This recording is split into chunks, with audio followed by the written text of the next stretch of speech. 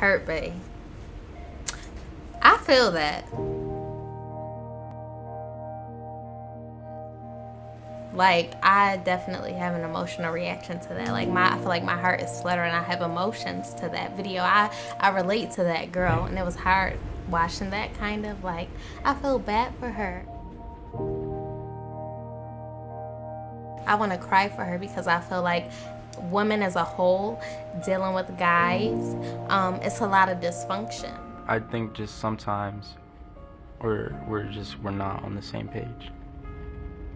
Yeah, I think that's true. We're worth more than that, and we know that. And I feel like the guys that we deal with know that we're worth more than that.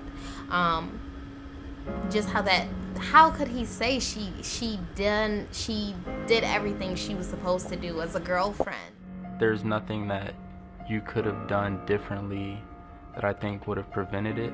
I think that you did everything that you needed to do to be a good girlfriend, and I was lucky to have someone like you.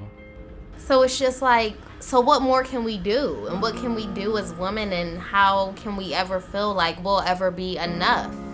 And we'll ever find a perfect guy and be in a relationship where we can be with a man who will be faithful to us? Like, that was hard, and I totally related to that. One time I went to his room and he had someone else in his room, and he told me to leave. And I went back to my room